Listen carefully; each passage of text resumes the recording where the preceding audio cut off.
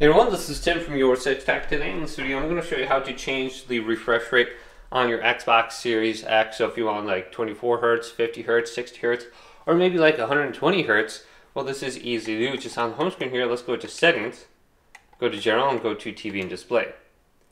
Then we have the option for 4K right here, and then we can go on over to Video Modes. Now check mark the Hertz that you want. So there's 50 Hertz, and then there's 24 Hertz. So this setting allows video apps to support a refresh rate of 24 Hertz when 24 Hertz content is played. So I say most movies are shot in 24 Hertz, so the frame rate is quite a bit lower. So you can set it right there. Then you might want to have this option on too, allow auto low latency mode. Boom, check mark that, and that will reduce the time it takes for your controller to have some sort of movement on the TV. Then you have allow 4K. And other options under here.